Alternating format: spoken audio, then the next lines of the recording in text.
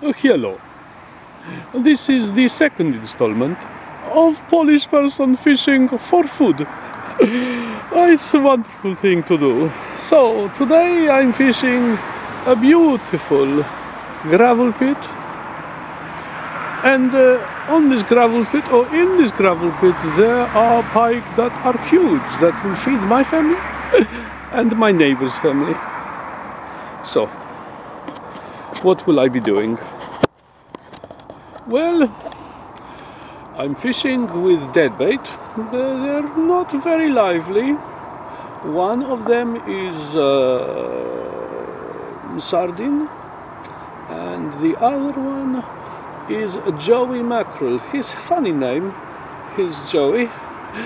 I would call him Fred, but Fred mackerel does not sound very interesting. So next time I speak to you with a big fish in my hand, ready for pot, but very big pot. We talk later. I hand you back to the master of ceremonies, just to look at the swim again. There is the swim again. There's men in boat, two men in boat. A long way away. I don't know why they're in boat. Maybe they've lost something in the water. It's possible. Anyhow, do widzenia. Porozmawiamy później. That's Polish. Yes, bye. Hello.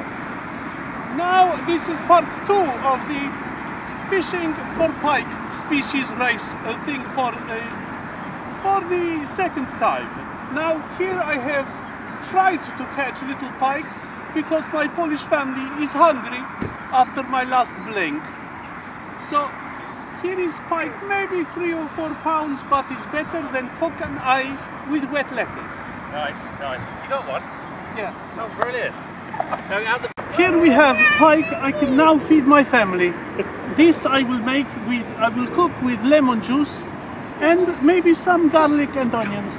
But it is going to be at least one meal for one family. You see, sometimes we are fortunate as Polish people to catch nice fish in English rivers.